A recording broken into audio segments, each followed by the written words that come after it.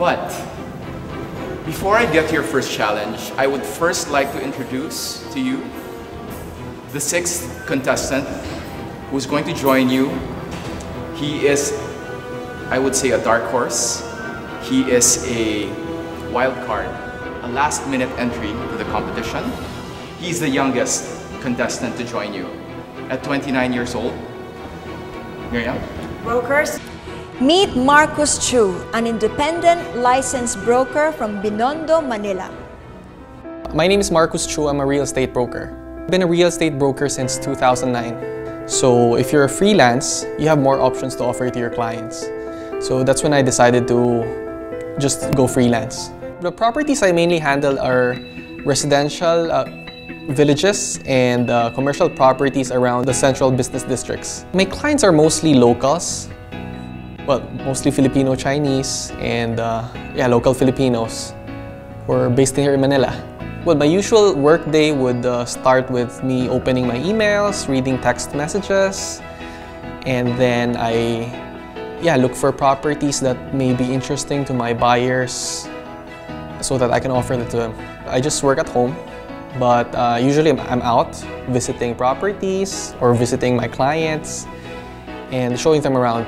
I think what made me successful in this field is my hard work and perseverance, and the support I get from my colleagues as well, who help me in growing as a better real estate professional.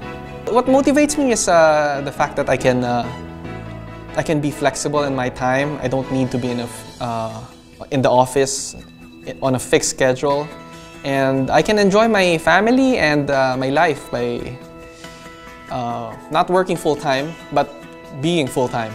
I'm very excited to be here, and looking forward to learning from my colleagues who are also here and learning more from the contest itself.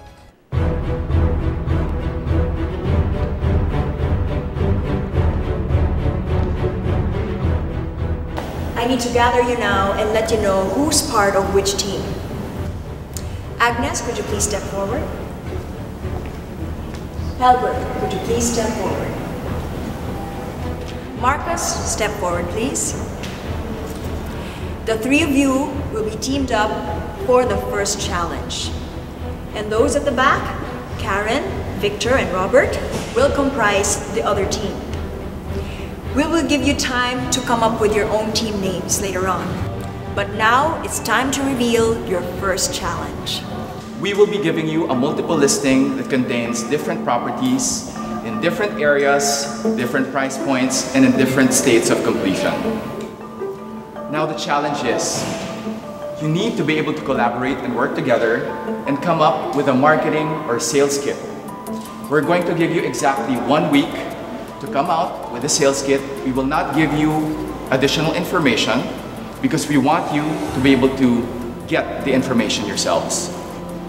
Now, the important thing to remember is that although you will be collaborating, the seller or the broker that brings in the buyer is the one that gets the points for that property. Collectively, the team that is able to come up with a marketing kit that best suits our qualifications will earn for their team and their respective members 3 points automatically. And collectively as well, the team that is able to sell the most properties in terms of the number of properties are going to earn for themselves 5 points each per member.